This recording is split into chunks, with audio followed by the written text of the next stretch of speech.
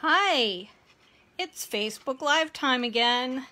I'm Leslie Rogowski, Creative Director for the BeadSmith and half of Team Leslie. Woohoo!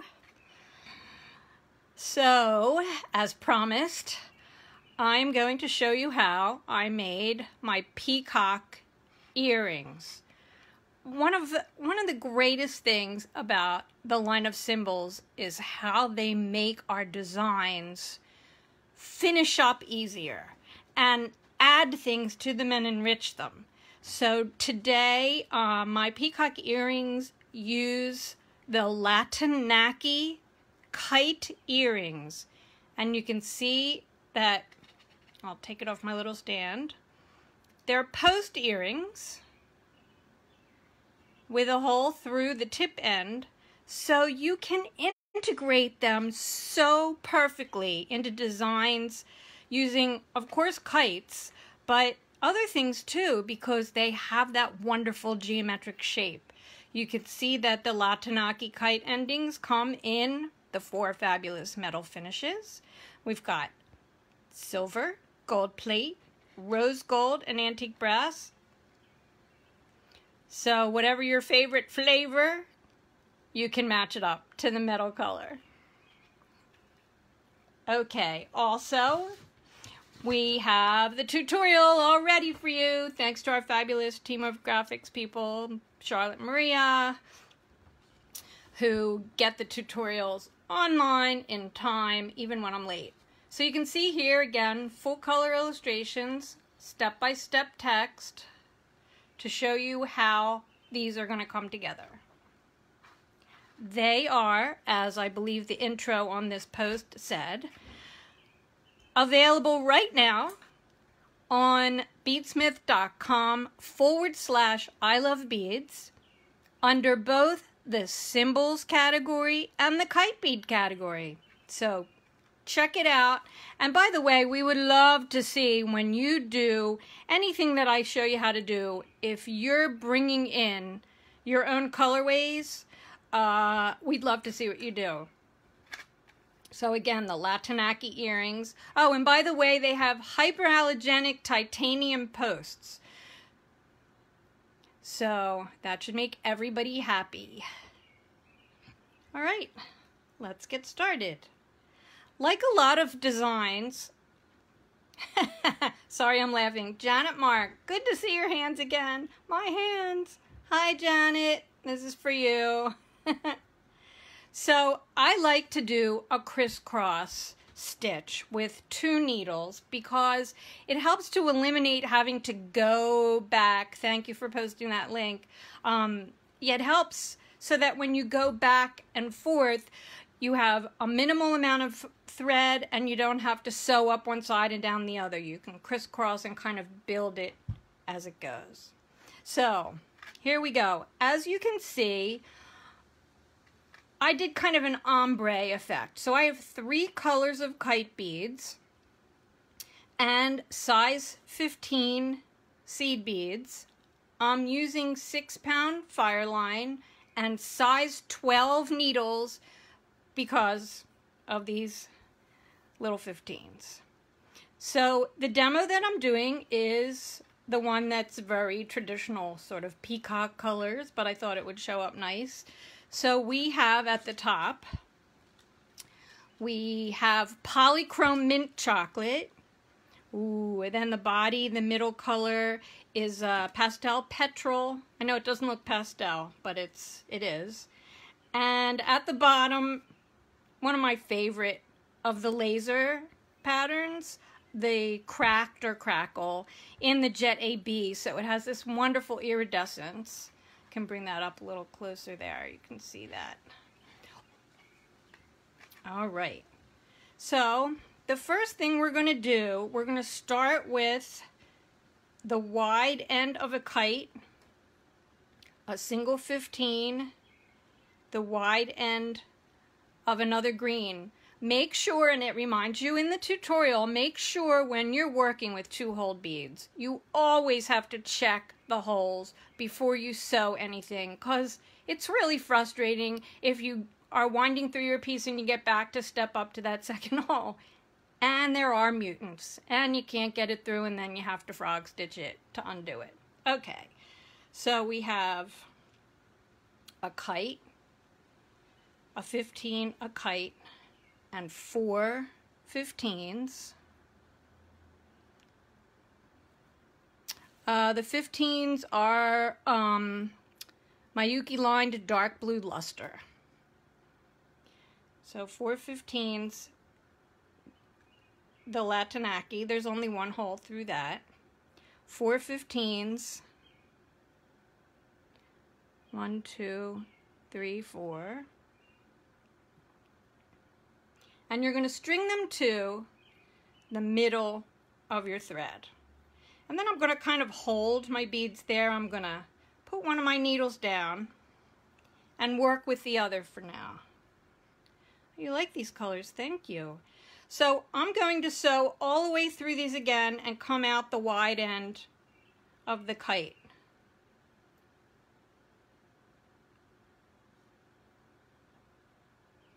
So I'm holding it so it stays in the middle.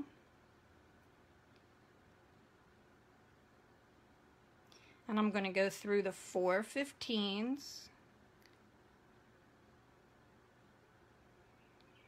So I have to tell you guys, it's really hot here today in Philadelphia, and I do not have air conditioning. I have a fan on, but my hands are sticking to all the beads. Okay, so I'm continuing around until I come out the wide end of the kite. Notice I'm not going through the 15s. I'm going to pull that into a snug little circle.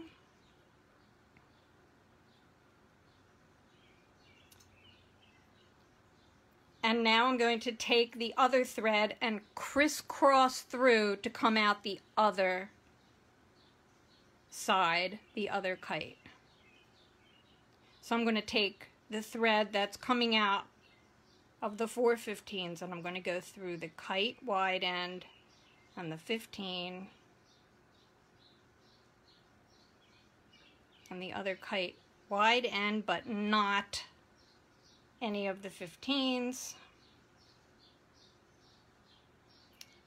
So this is what it's going to look like for the first part, for the figure 1. Now, because the post kind of can be a little cumbersome when you're stitching, I just flip it over and work with the post facing up when it starts to get in my way. Now, if you do this, if you want to work this way, keep in mind that some finishes have a different look on either side, so you want to make sure that the right side of your bead is facing up towards the flat side of the post and not the post side that's going to be sort of the back of the earring. Okay. Now, it doesn't matter which thread you choose to work with next. Now we're going to run beads along the side of the kite. I'm going to pick up 5 15s, and this is how I hide my thread when I do a turnaround to come back and forth. So I'm picking up 5. So there were 4 in the beginning, and now there's 5, and as you follow the tutorial, you'll see that it changes back to 4 again to fit nicely along the side. So I have 5 15s, and I'm sewing in the tip. Now, as you can see in the earring, the next row that I'm going to string across has 3 kites with 15s. So I'm going to pick up a 15, a wide end of a petrel kite, a 15, I'm going to do this 3 times with a 15 and a kite, and then another 15, and I'm going to sew out the tip of the other kite on my left.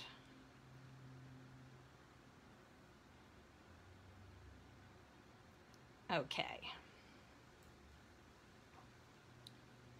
I'm continuing with the thread in use here. I'm going to mirror what I did on the other side and string 5 15s to come around the outside of that other side kite. And I'm sewing in the wide hole where my other thread is exiting, through the kite, through the little 15 that's in the middle, and out through the wide end of the kite again, being careful not to go through any 15s yet. So we're going to have this. Now, the way this works, one of the things to remember is when you come to do the little side beads that run down here, you're always going to be exiting from the wide end of the kite to do that. So then my next step is to sew through all the beads I just added to come out the wide end of this side. So I'm going to go down through the 5 15s along the side. I feel like I need background music. Would that be distracting? All right. And follow the existing thread path through the kites and the 15s all the way around.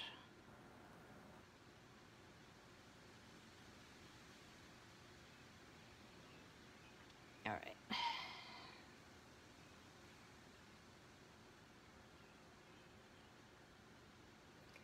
15 kite, 15,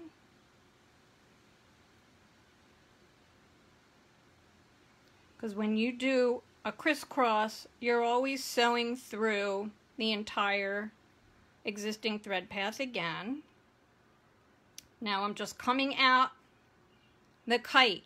I am not going through the little 15 that's right there. Oh, that's my backyard. Paola commented that she can hear the birds. I am not closing the windows to make it quieter. I'm sorry, it's too hot. Yes, we're the only yard in our entire block that doesn't have a dog, so we have the wild kingdom out there. Now, I'm coming out this kite. Now I've picked up my other thread. I'm just going to pull the thread I was working with, kind of hold it in my finger so it's out of the way.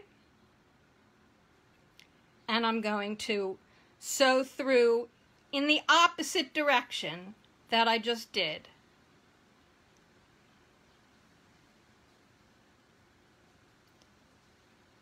So I'm sewing through those side 15s and through the row that I just added, through the kite tip and the 15, then the kite wide ends, and the 15 and the kite,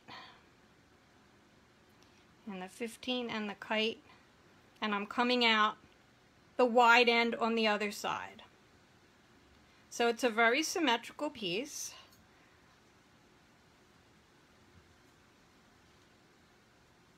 So you can see my threads are now coming out either side.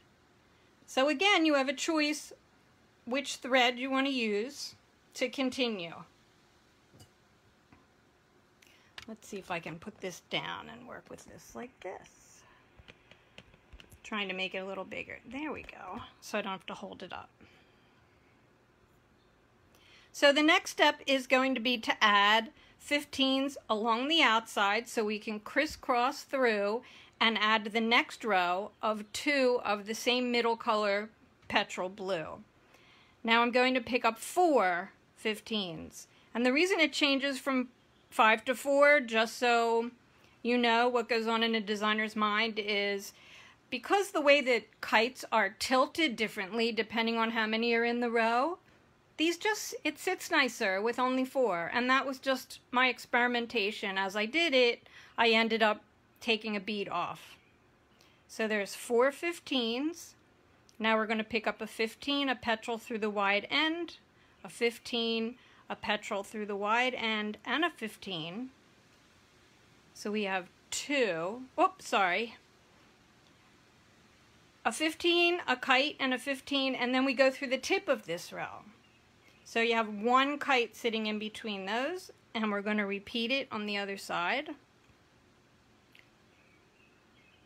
with a 15, a kite, and a 15, and we're going to come out just like this. One of the other benefits to a crisscross stitch is it reinforces it as you're sewing. So I put down the thread that I was using, and now I'm going to add the side beads and go through and come out. Okay.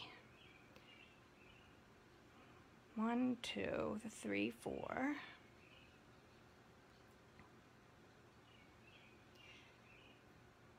So back through the row, the beads just added, the kites and the 15s.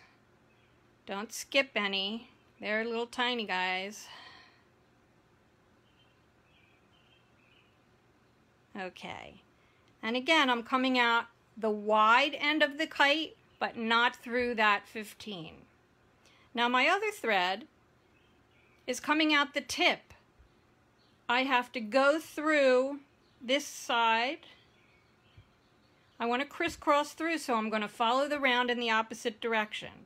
I'm going to go through the 15s and across the row, down the 15s, and out the other side of the new row that I just added.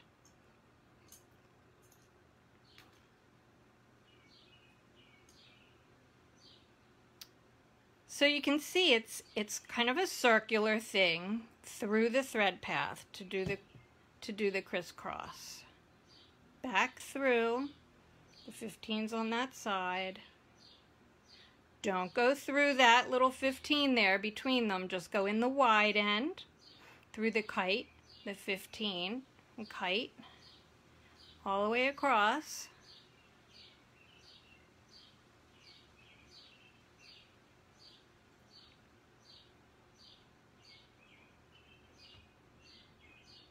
Through the 15, out the kite wide end. Don't go through that 15 between the tip and the wide end, but you're going to go down through the 15s along the side of the kite.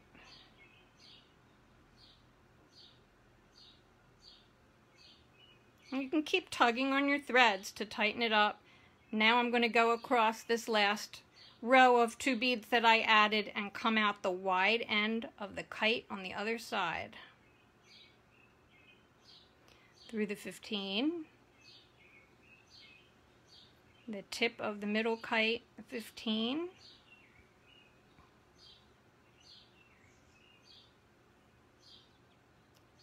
and out the wide end of the kite, again avoiding that little 15 there.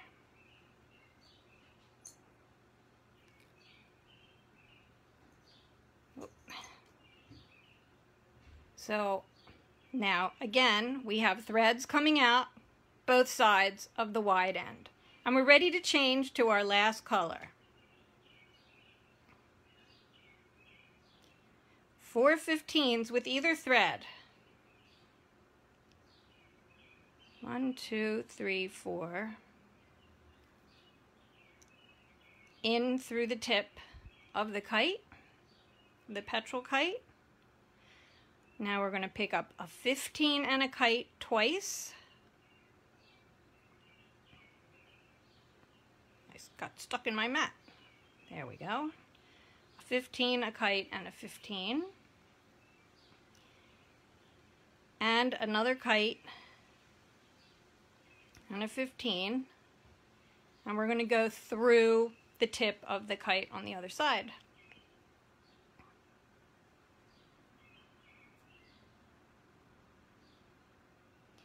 Woohoo! Now I'm going to show you just a little different. Instead of picking up my other thread now, I'm just going to continue with this one because you have to go in this thread direction anyway. I'm going to pick up 4 and I'm going to skip that little 15 right there, and I'm going to go through the wide end and through the whole row. 15, kite tip, 15, kite wide end, and I want to come down and around and come out the wide end of the kite, so I know I have to go through the thread path that I just added,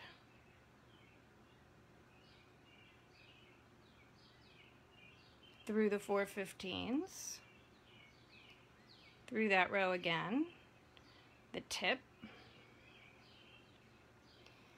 the kite, the 15 and the kite. It's like 90 degrees here today. I'm sure our friends in Vegas are like, ha ha ha. All right, now when you go through, come out the wide end of the kite and not that little 15. So you can do that and put the needle down. Pick up your other needle. Now we're going to crisscross through. We're going to come through the 15s and come out the other side of the kite.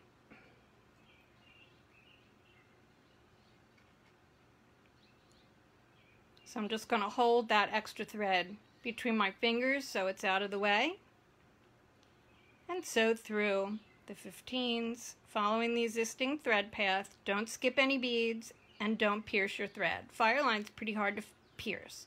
But if you're using colors where you're using a colored thread, some of those threads are a little easier to pierce, so just be careful. Sew back through to come out the other side. Kite, 15, kite. All right. And you can see the threads coming out on either side. Let's get that last bead. We're almost there. 4 15s. Sew through the tip. Pick up 1 15. 1 kite. Oh, get in there. Okay. So a 15, a kite, a 15. Go through the other kite tip.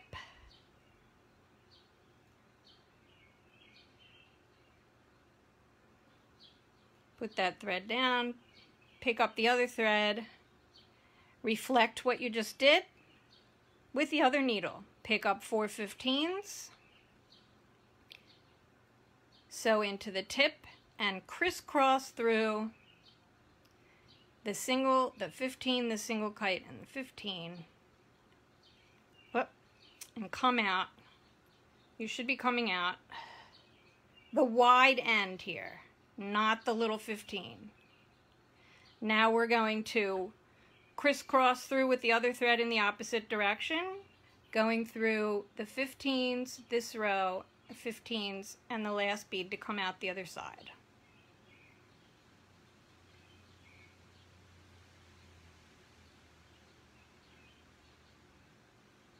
So I'm just sewing back up, and you can pull on the other thread if the first row of beads is starting to loosen up. So through the 4 along the side, through the wide end, the 15 in the middle, the other kite, wide end, don't get through that little bead there that's in between the kites. So down through the 15s on the side.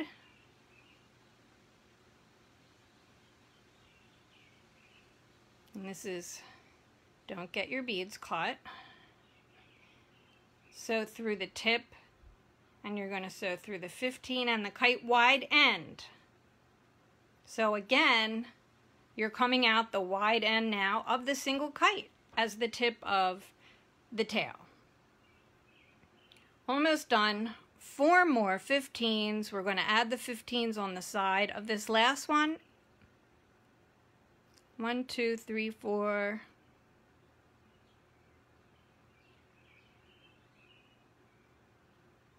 So through, you can pick up your other needle if you want to do it this way. 1, 2, 3, 4.